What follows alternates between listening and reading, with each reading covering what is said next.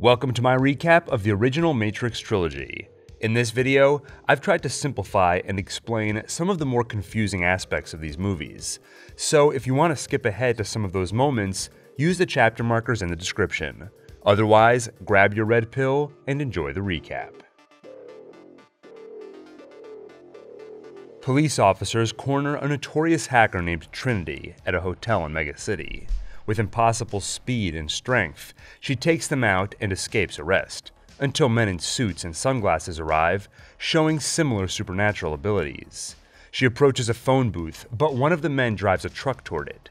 She runs into the booth and grabs the phone, disappearing just as the truck crashes into the booth. Thomas Anderson, a software engineer who moonlights as a computer hacker under the alias Neo, wakes at his desk. He finds a message on his computer. "The Matrix has you," and "follow the white rabbit." At the door, Neo meets one of his customers who invites him for a night out. Although hesitant, he decides to join them when he notices the tattoo of a white rabbit. At the club, Trinity approaches Neo, brings her lips close to his ear, and tells him she knows he has been looking for him. But she reveals that what Neo truly seeks is the answer to the question. And Neo knows the question. What is the Matrix? She tells him the answer is out there, and it will find him if he wants it to. At work the next morning, Neo's delivered a package, and in it finds a cell phone. It rings. Neo answers to hear the voice of the man he's been searching for, Morpheus. Morpheus warns they are coming for him, and peeking from his cubicle, Neo sees three conspicuous men in suits and sunglasses. Morpheus instructs Neo to run into an empty office where he is given a choice: escape on the scaffold or face arrest. Neo climbs onto the building's ledge and nearly falls. "I can't do this," he says, and instead accepts arrest. He is brought to an interrogation room and surrounded by the men in suits. They offer to absolve him of his cybercrimes if he helps them capture the known terrorist, Morpheus. Neo gives them the finger and asks for his phone call. "What good is a phone call," the man asks, "if you are unable to speak?" Neo's mouth disappears as his lips fuse together. The men throw him on the table and insert a spider-like machine into his belly button. Neo wakes in bed and figures it was all a dream. Then he receives another call from Morpheus. He tells Neo to go to the Adams Street Bridge if he'd like to meet. There, he's picked up by Trinity and two others. They extract the bug from his belly button, which Neo is shocked to learn is real. With the tracking device removed, they bring him to meet Morpheus. He tells Neo why he's there. It's because Neo knows something is wrong with the world, even if he can't say exactly what it is. Morpheus offers two pills. Take the blue pill and wake up in bed as if none of this happened. Or take the red pill to stay and learn the truth, after which there will be no turning back. Neo takes the red pill. Morpheus brings him to a room where Trinity and others work on some machinery connected to a chair. As Neo sits, Morpheus explains that the pill was part of a trace program to pinpoint Neo's location outside the Matrix. As the process begins, reality seems to distort. Then Neo wakes up naked in a mechanical pot of red fluid and looks around to see thousands of others just like it. Suddenly, wires plugged into his body disconnect, and the tub drains him down a tube until he splashes into a pool below, and he is quickly picked up by a ship. Inside, he sees Morpheus and stays conscious just long enough to hear him say, "Welcome to the real world." Later, Neo wakes in a bed dressed in ragged clothes. He pulls a wire from his arm and finds a mechanical socket on the back of his neck. Morpheus greets him and begins to reveal the truth.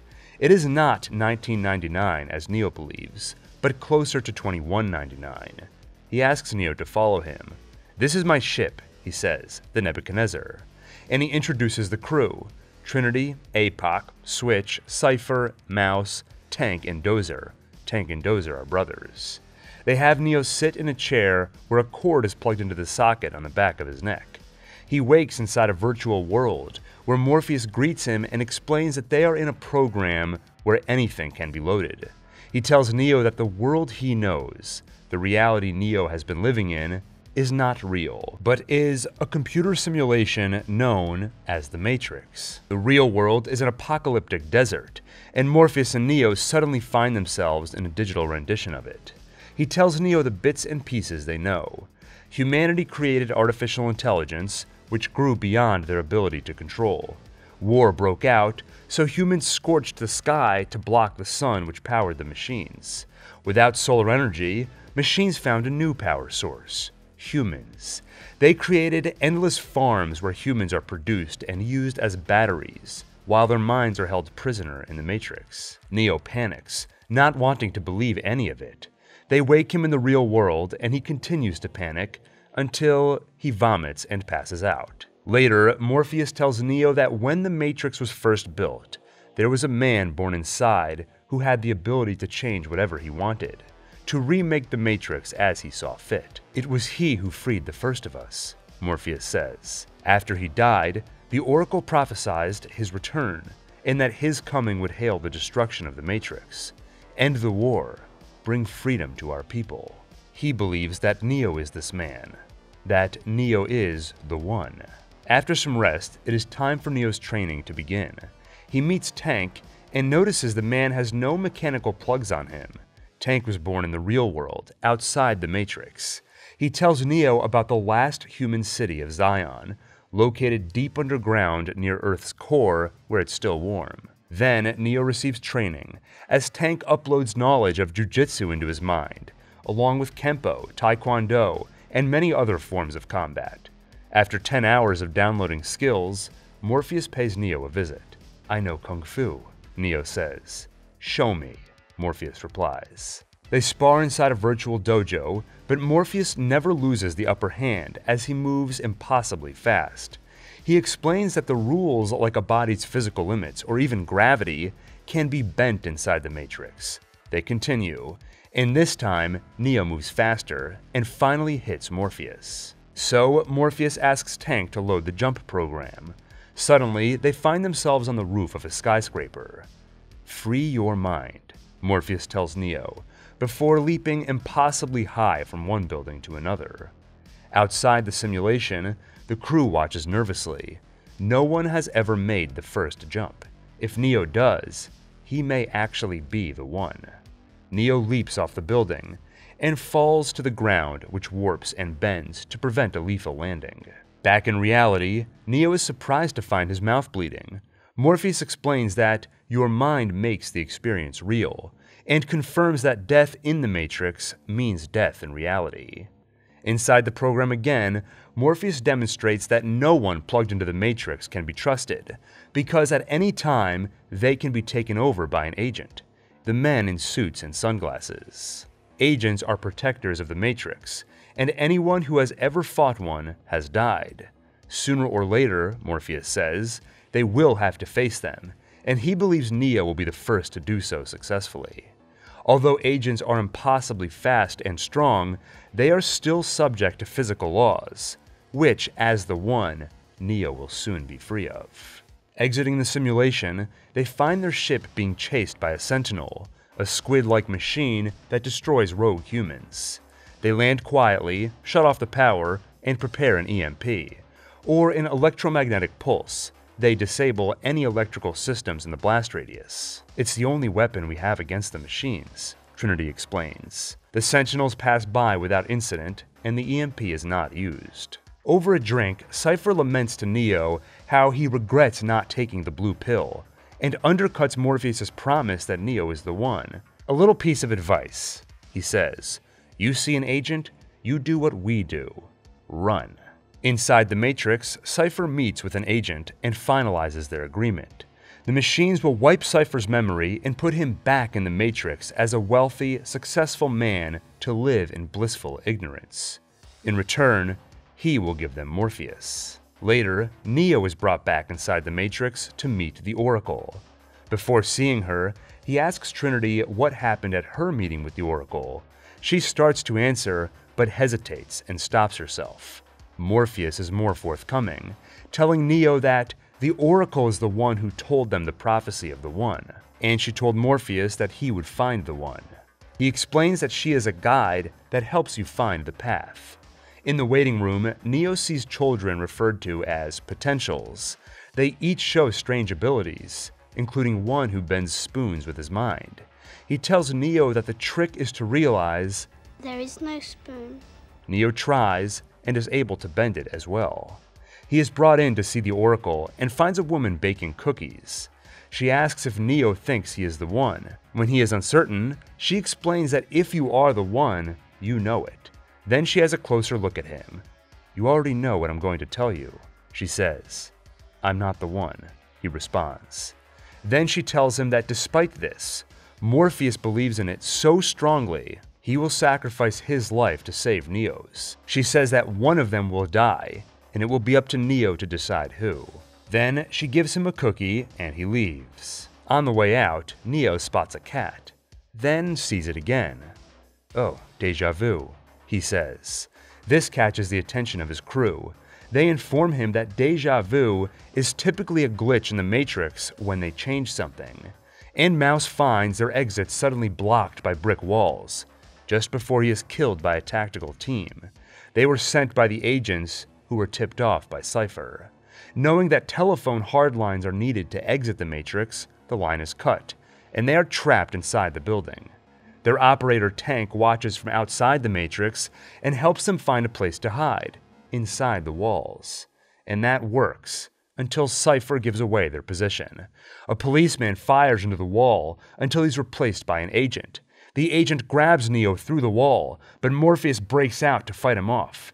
"You must get Neo out," he shouts. "That's all that matters." Neo wants to stay and help, but Trinity grabs him and forces him to follow. They fight their way out, though Cypher purposefully trips so it can appear he was inadvertently left behind. Morpheus fights the agent, who introduces himself as Agent Smith. They fight until Smith gets the upper hand and has Morpheus taken by the cops. Now separated from the rest of the group, Cypher finds a phone with Tank's help and exits, joining Tank and his brother Dozer in the real world. Before the rest can follow, Cypher picks up a lightning rifle and shoots Tank, then Dozer. Trinity calls for Tank, but Cypher is the one who answers the phone. He rants about how tired he is of fighting and living in their cold, dark reality. As Cypher rants, he unplugs APOC, who dies immediately. Then Switch. And as he reaches for Neo's plug, Tank reveals that he survived the earlier attack and kills Cypher with a lightning gun, then helps Trinity and Neo out of the Matrix. Still inside, Morpheus is brought to a skyscraper and interrogated by Agent Smith. He tells Morpheus that the first Matrix was designed as a paradise where everyone would be happy. But it was a disaster. No one accepted the program. The perfect world was a dream that humans kept trying to wake up from. Morpheus is injected with something which, after enough time, will crack his mind, so he'll tell the agents what they want to know. Monitoring from outside the Matrix, Tank explains to Neo that the agents want codes to Zion's mainframe computer, given to the leader of every ship. If an agent got into their mainframe, they could destroy humanity. Tank insists they have to pull the plug and kill Morpheus to keep the code secret and protect Zion. But before he can, Neo stops Tank and says that he will enter the Matrix to rescue Morpheus. The Oracle told him that he would have to choose who lives, him or Morpheus. So he believes that if he sacrifices himself, Morpheus will live. And he believes the Oracle that he is not the one, so his life is not worth saving over Morpheus's. They think Neo is crazy, but agree to give him a chance, though Trinity insists on joining him. In the loading program, Neo tells Tank they'll need guns, lots of guns. And as the weapons are loaded, Trinity warns, "No one has ever done anything like this. That's why it's going to work," Neo says. Smith asks the other agents to leave him alone with Morpheus. He removes his earpiece so he is not monitored, and tells Morpheus how much he hates this world. He can't take the smell of it any longer, and to be free, he needs to complete his mission. He needs Morpheus to give him the codes. Downstairs, Neo and Trinity use their impossible speed, acrobatics, and guns to fight their way up to the roof. Things go smoothly until an agent arrives. Neo fires repeatedly, but it dodges every bullet.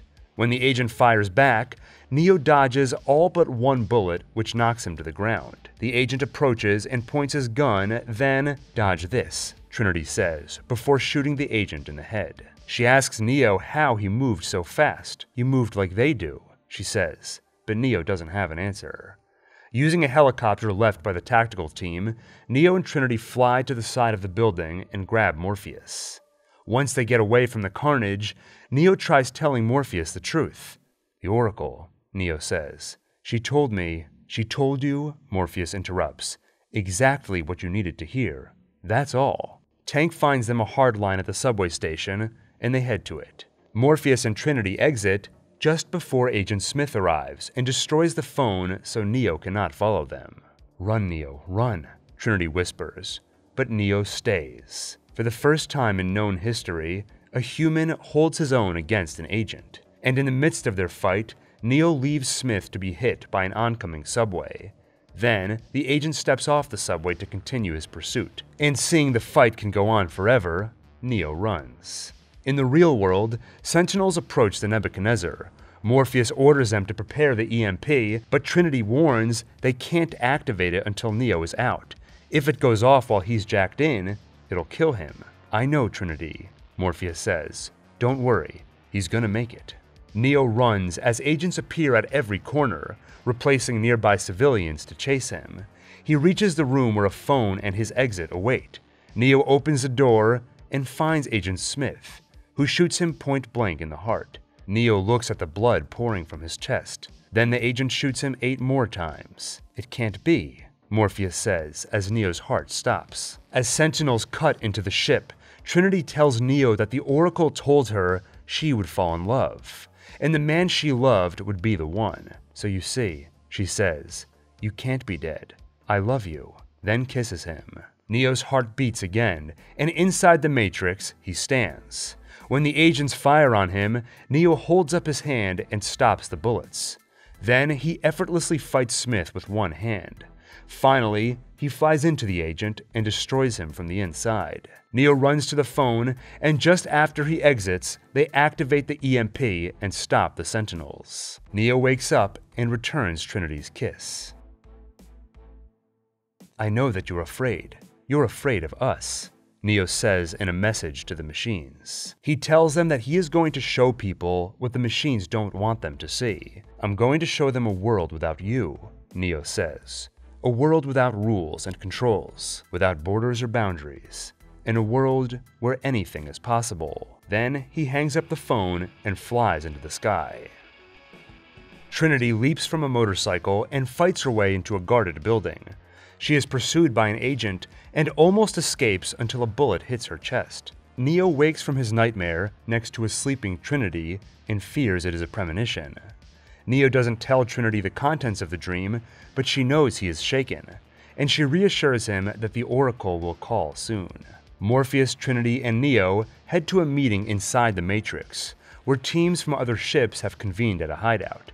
Captain Niobe informs them that 250,000 Sentinels are digging from the surface down to Zion, and will arrive in 72 hours. She also shares Commander Locke's order that all of them are to evacuate broadcast level, where you must be to plug into the Matrix, and return to Zion. Morpheus agrees to evacuate, but first asks for some help.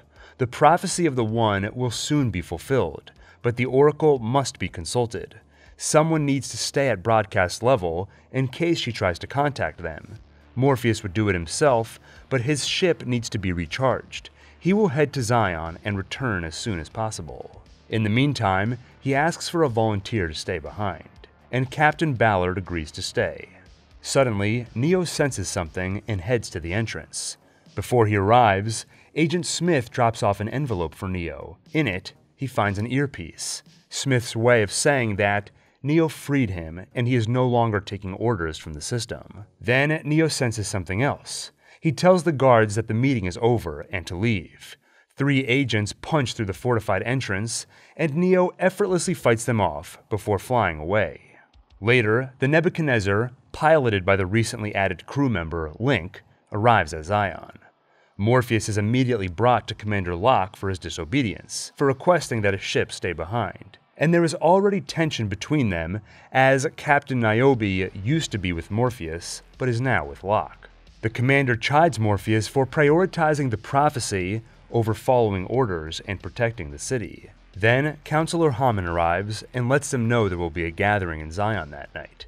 The people have noticed something is going on, so they'll have to decide how much to tell them about the approaching army. Locke recommends they keep things quiet to avoid panic, while Morpheus insists on the truth. Meanwhile, as Neo and Trinity head home, they are interrupted by civilians approaching Neo as though he were a messiah.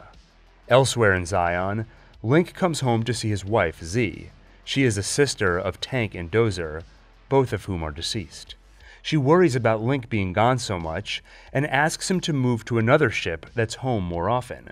But Link cannot, as he promised Dozer he would operate the Nebuchadnezzar if anything ever happened to Tank. And he tries to calm her fears by telling her how, after the things he's seen, he is starting to believe in Morpheus. The war will be over soon.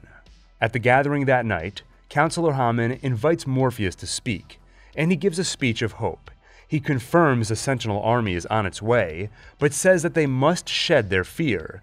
He reminds them that after a century of war with the machines, they are still here. Tonight, he says, let us send a message to that army. They will tremble the halls with celebration and make the machines remember that Zion is not afraid. And they party, which gives Neo and Trinity a chance to finally be alone. But the vision of Trinity's death sullies Neo's mood. Trinity, he says, I can't lose you. She takes his hand and assures that she is never letting go. Ballard's crew, who stayed behind inside the Matrix, receives a message from the Oracle, but they also run into Agent Smith. Most of the crew manages to escape, but Smith gets a hold of Bane before he can follow. Smith plunges his hand into Bane's chest and overwrites the man with a copy of himself. This new Smith exits through the phone to occupy Bane's body outside the Matrix. The Oracle's message asking Neo to come meet her is delivered. Before Neo departs, a kid who looks up to him delivers a parting gift from one of the orphans, a spoon. In the Matrix, Neo meets the Oracle's guard, Seraph. Seraph attacks Neo and they fight until Seraph is sufficiently convinced Neo is the one. Having passed the test, Neo is taken to a hallway of programmer back doors. Seraph opens a particular door, which leads to the Oracle. In their conversation, Neo learns a few things. The Oracle and Seraph are both programs from the machine world. It is up to Neo whether or not to trust her, but she assures that her only interest is in the future. She also tells him that once programs break down or are no longer needed, they are deleted by returning to the machine's mainframe, or the source. But some resist deletion and instead hide in exile. Ghosts, vampires, werewolves, or angels are examples of exiles. She tells Neo that he will need to go to the source. She points out that he's seen it in his dreams as a door made of light. In his dreams, after Neo enters the door, he sees Trinity fall, but wakes up before he can tell if she lives or dies. The Oracle explains that Neo has the sight now. He can see into the future, but he cannot see past choices he does not understand. That's why he can't see if she lives or dies. Are you saying I have to choose whether Trinity lives or dies? He asks. No, she answers. You've already made the choice. Now you have to understand it. And if Neo fails, Zion will fall. Before leaving, she tells Neo that he can save Zion if he reaches the source. But to do that, he needs the Keymaker, who is being held prisoner by a dangerous program named the Merovingian. She gives Neo his location and leaves. Then Smith arrives. He tells Neo that they have a connection. Perhaps some part of Neo was imprinted onto him. Smith explains that after Neo destroyed him, he resisted deletion and became an exile, no longer an agent of the system. Then he reveals many Agent Smith copies, and Neo is quickly surrounded by them. Smith plunges his hand into Neo's chest and begins turning him into another copy, spreading himself like a virus. But Neo resists and then fights the growing mob of Smiths before flying off. In Zion, The Council asks Commander Locke to send a ship and ascertain the fate of the One, since there's been no word from the Nebuchadnezzar. Locke says it could take days for a single ship to find them. Then send 2, they insist. This is insane, Locke says, unwilling to lose 2 ships that he needs for their defense. But the Council overrides him and asks for volunteers. Captain Soren of the Vigilant volunteers, and to Locke's shock, Captain Niobe of the Logos does as well. Neo, Trinity, and Morpheus arrive at a restaurant to meet the Merovingian and his wife, Persephone. He is guarded by twins dressed all in white. The Merovingian pontificates that causality, action and reaction, is the only truth. Morpheus retorts that everything begins with choice. But the Merovingian disagrees. Neo believes he chose to come here, but really, he was told to by the Oracle, and he obeyed. We are slaves to causality, and the best we can do is understand why. Something he does and they do not. They are just links in a chain. He excuses himself, refusing to give them the keymaker needed to reach the source. On the way out, Neo, Trinity, and Morpheus run into Persephone. She surmises that her husband is currently cheating on her and betrays him in return. She offers to bring them to the keymaker, but in exchange, she wants Neo to kiss her like he would Trinity. He complies half-heartedly, so she starts to leave. But Neo tries again. He removes his sunglasses and kisses her with a bit more passion. She takes them to a door that leads to a back room, but when she closes it and uses a certain key, it suddenly leads to a mansion. She takes them to a hidden room where they find the Merovingian's prisoner, the Keymaker. As they leave, the Merovingian and his guards block their path. He tells the twins to go after the Keymaker, and they suddenly become translucent, taking on a ghost-like appearance.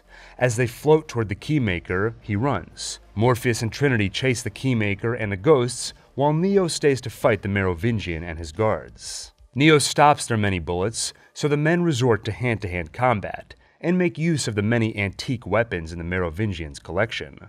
After the guards are defeated, the Merovingian runs through a doorway and closes it behind him. When Neo opens the door, its destination has changed, and he suddenly finds himself in the mountains, 500 miles away. Morpheus and Trinity try fighting the twins, but it's made difficult by their ghost abilities. When translucent, bullets pass through them, they pass through walls, and wounds heal immediately. But they manage to get the Keymaker into a car, and Link finds them an exit just off the freeway. They are chased by the twins, and now agents as well, sent to delete the Keymaker in exile. In the midst of their battle, Niobe enters the Matrix and joins the fight. With her help, they are just barely able to protect the Keymaker. Eventually, the agents get the upper hand and nearly destroy Morpheus and the Keymaker, but Neo finishes his 500-mile flight just in time to save them both. Afterward, the Keymaker tells Morpheus, Soren, and Niobe's teams where to find the source. In a building, there is a special door which leads there, but the building is wired with bombs that will explode if an alarm is triggered. To get in, they will have to cut off the building's power source. That means destroying a nearby power station and deactivating its emergency backup system in a separate location. After that, Neo will have a 5-minute window to enter the door which leads to the source. Before the mission begins, Neo asks Trinity to promise she will stay out of the Matrix during their battle. He does not tell her why, but he hopes it will prevent the future he's seen in his dreams, the future where she dies. Near midnight, they strike. Niobe's team reaches the power station, and Soren's team gets to the backup system. But in the real world, Soren's ship is destroyed by Sentinels, along with him and everyone else on it. In the Matrix, their bodies fall lifelessly, no longer inhabited by living minds. Niobe's team takes down the power station, but with Soren's team dead, the backup system remains active, and so do the building's explosives. Neo and Morpheus enter the special hallway containing the door. Inside the hall, they cannot be reached by Link, and cannot be warned that opening the door will trigger the bomb. With no other options, Trinity breaks her promise and enters the Matrix. She will take down the backup system herself. In the hallway, Neo, Morpheus, and the Keymaker encounter Smith and his copies.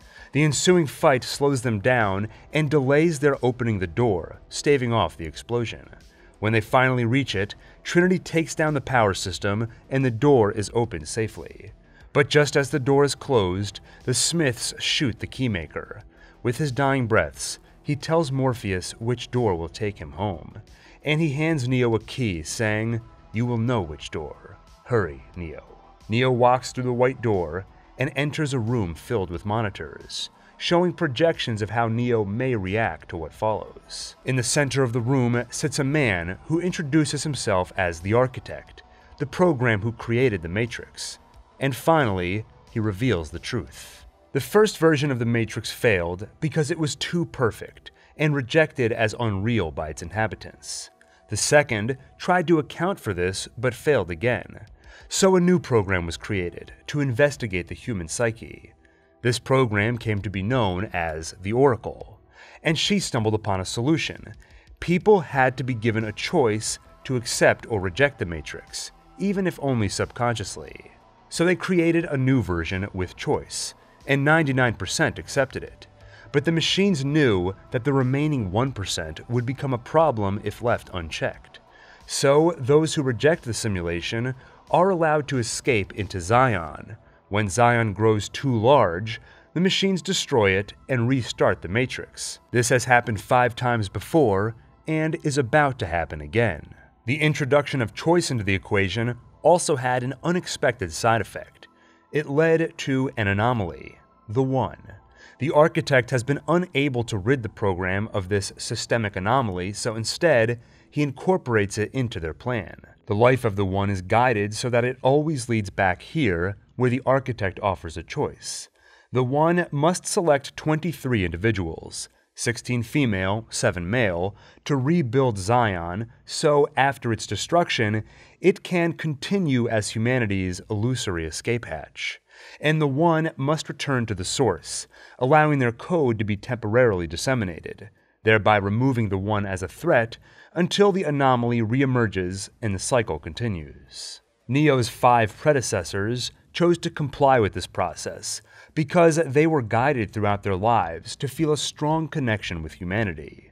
So they always chose to sacrifice themselves for the continuation of the human race. But the Architect points out that Neo is different. He feels such a connection, but he also feels something the others did not: love for a specific person. "Trinity!" Neo shouts. And inside the Matrix, Trinity is pursued by an agent after shutting down the backup system. Without Neo's help, she will die and fulfill the vision from his nightmares. So Neo is given a choice. One door leads to the source. Trinity and Zion will die. The Matrix will restart with its 7th iteration, and Neo will select 23 individuals to start Zion anew. The cycle continues. The other door leads back to the Matrix. Neo can save Trinity, but this will lead to a system crash, killing everyone connected to the Matrix. Coupled with the extermination of Zion, this will result in the extinction of the human race. Neo chooses love. He goes through the door leading back to the Matrix and catches Trinity just after she is shot by the agent. As she dies, he uses his powers as the One to reach inside her and remove the bullet. Her heart stops, but he reaches inside her again and restarts it. Trinity lives, and the two share a kiss. In the real world, Neo breaks the news to Morpheus that the prophecy was a lie. The One was never meant to end anything, but is just another system of control.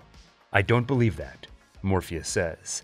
But Neo points out that if the prophecy were true, the war should have ended when he reached the source.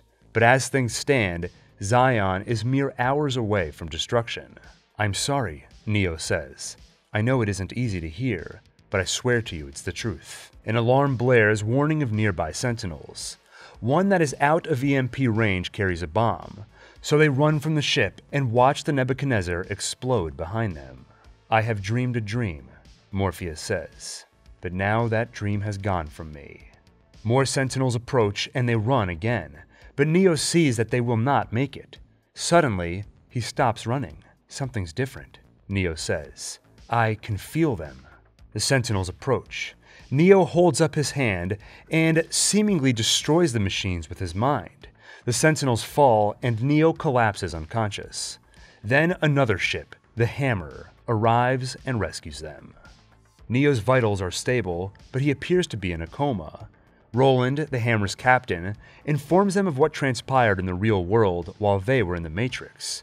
Several ships were preparing for a counterattack against the Sentinels, but before they were in position, an EMP went off early, taking down 5 ships, and everyone aboard was slaughtered.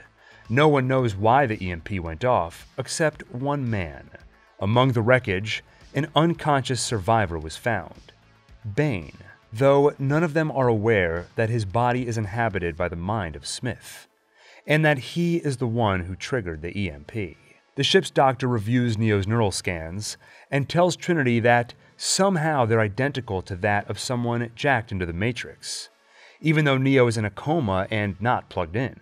Meanwhile, the ship receives a call from Seraph telling them to visit the Oracle at once. Neo wakes at a train station with a young girl named Sati staring at him. She informs him that the train from here leads to the Matrix. That's where Sati and her parents are going. But Neo cannot join them, as the train man won't allow it. Morpheus and Trinity visit the Oracle, who now wears a different face. Since she was last seen, the Merovingian destroyed her, but she was rebuilt with a new shell. She tells them that Neo is trapped in a place between this world and the machine world. The link is controlled by a program called the Train Man. He uses it to smuggle programs in and out of the Matrix. They must reach Neo before the Train Man does, as the Train Man works for the Merovingian, and he has placed a bounty on their heads. Seraph will guide them there. At the train station, Neo meets Sati's parents, Ramachandra and Kamala. Neo notes that all 3 of them are programs, and Ramachandra explains why they are there. He is the power plant systems manager for recycling operations, and his wife is an interactive software programmer. But they birthed a daughter who does not have a purpose within the program, so she is slated for deletion. They went to the Merovingian for help, and he arranged for the train man to smuggle her into exile. Meanwhile, Seraph brings Trinity and Morpheus to the train man, but he refuses to help and evades their capture. Then the train arrives at the station, and the train man refuses Neo entry. Neo threatens him, but the train man built this place and has control over it. He punches Neo, sending him flying into a wall, and the train leaves.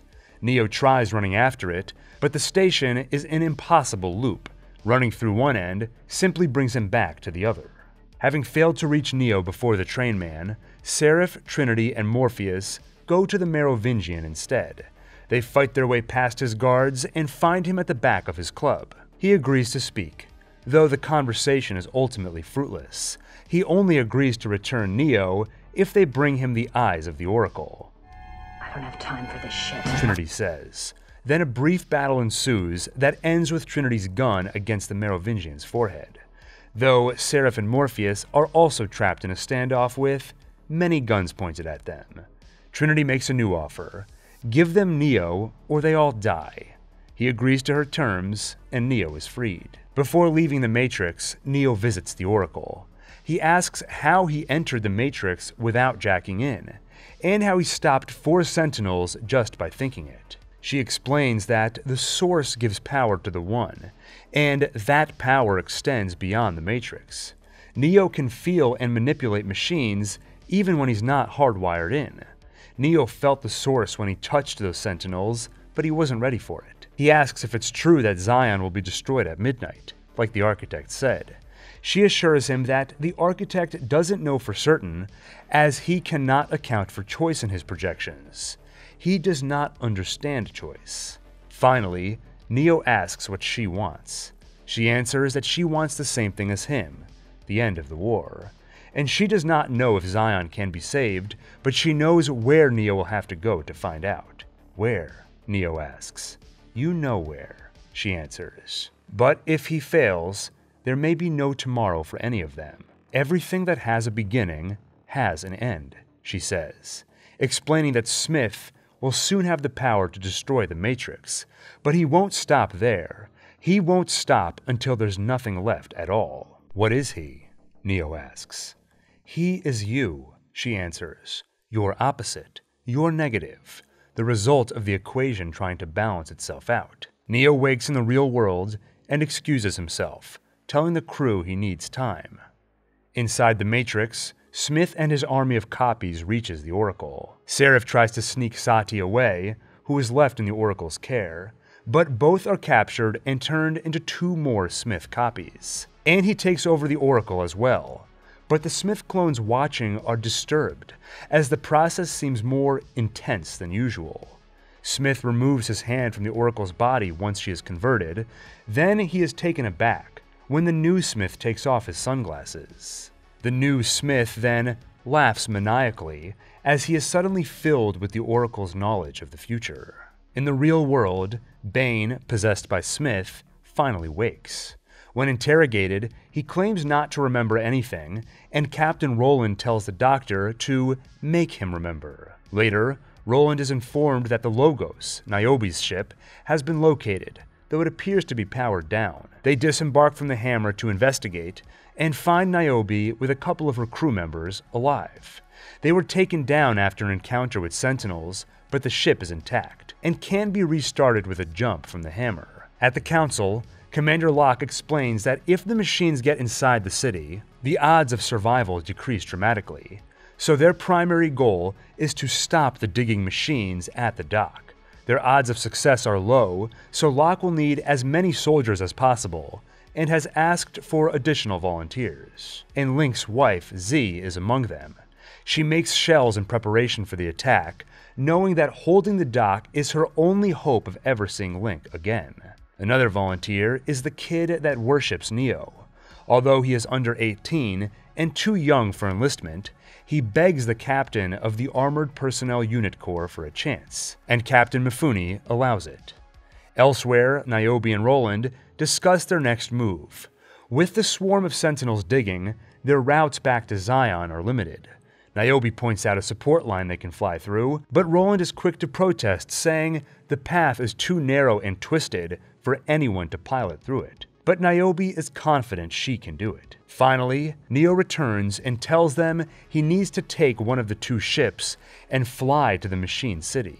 Roland laughs at Neo's insanity. In 100 years, no ship has ever gotten within 100 kilometers of the Machine City. But Niobe believes in Neo and offers her ship. The rest of them will consolidate on the Hammer, and she will pilot it through the support line back to Zion. At the infirmary, the doctor prepares to administer a drug to help Bane remember what happened, but before she can, he murders her.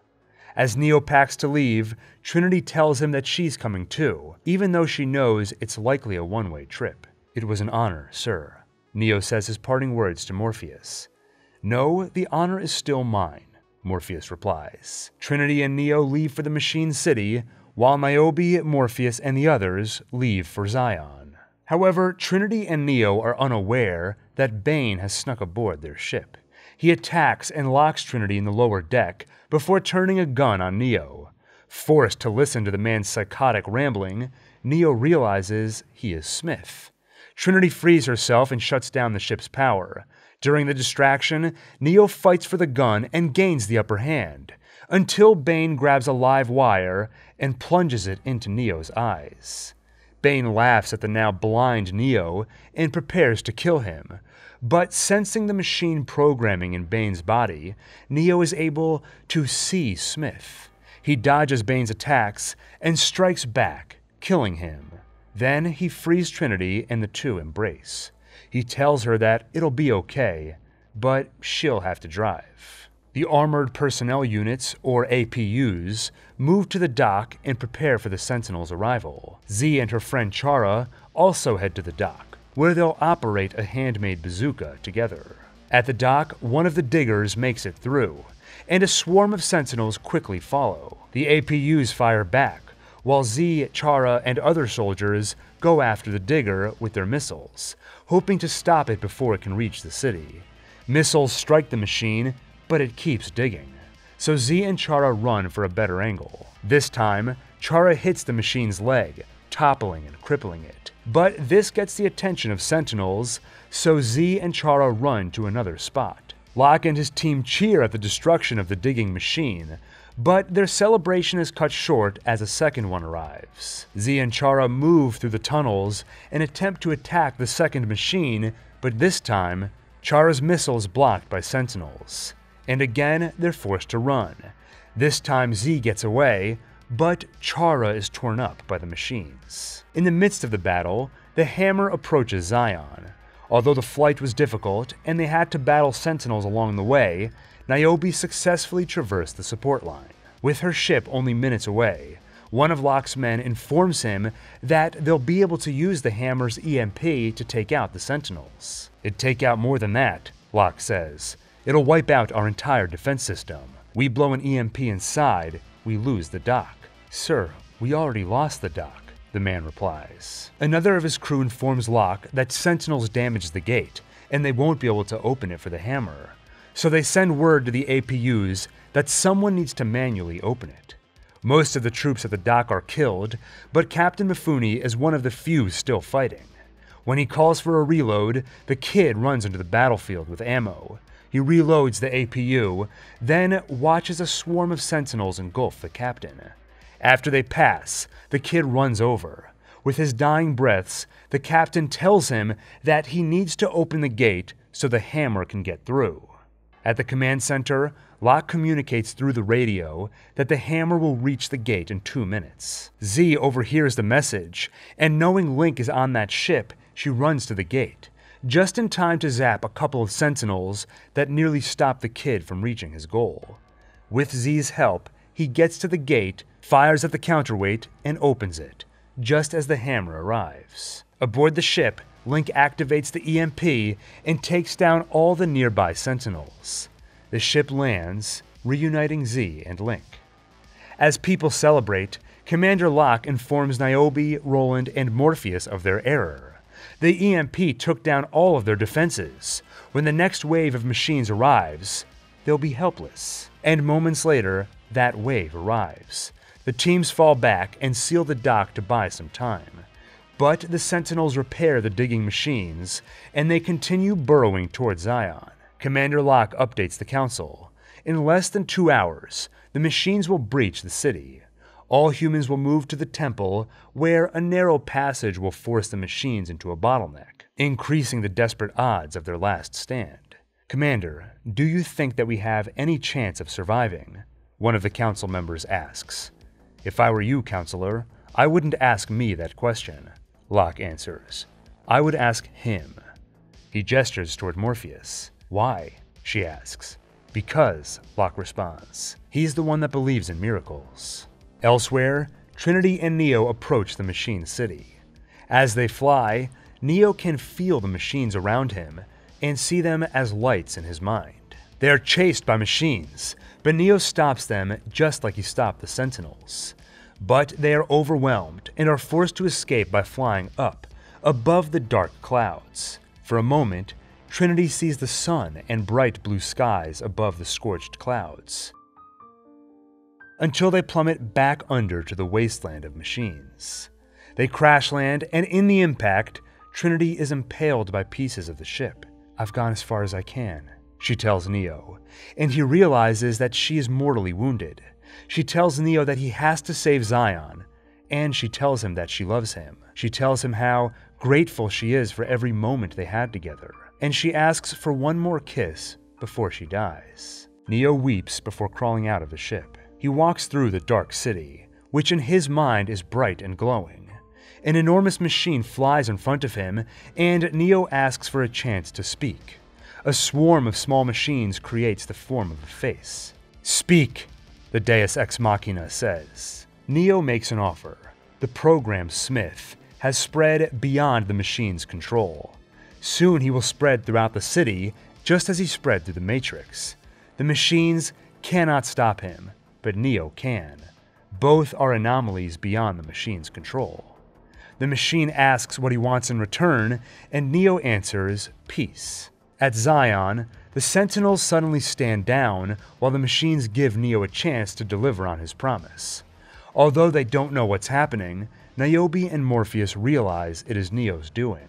"He fights for us," Morpheus says. The machines bring Neo into the Matrix, where he finds a destroyed world of endless storms, where every human has been replaced by Smith. They watch Neo as he approaches a singular Smith, the one that imprinted onto the Oracle. He welcomes Mr. Anderson back and tells him he's seen the future. He knows how it ends. so the rest of him will just sit back and enjoy the show. "We already know that I'm the one that beats you," Smith says. The two fight. Their battle takes them from the streets to the skies and into a building. Neo is knocked down, and Smith takes the opportunity to thank Neo for teaching him the purpose of all life. "The purpose of life is to end," he says.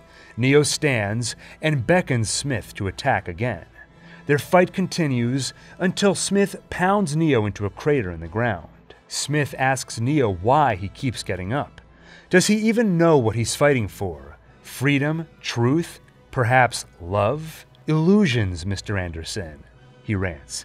"Vagaries of perception, temporary constructs of a feeble human intellect, trying desperately to justify an existence that is without meaning or purpose." Neo stands again. "Why, Mr. Anderson?" Smith asks. "Why? Why do you persist?" "Because I choose to," Neo answers. They continue to fight, and Smith knocks Neo down again. Suddenly, Smith realizes he is seeing an image from his premonition. This is the end. He knows he is supposed to say something, and then he speaks. "Everything that has a beginning has an end, Neo."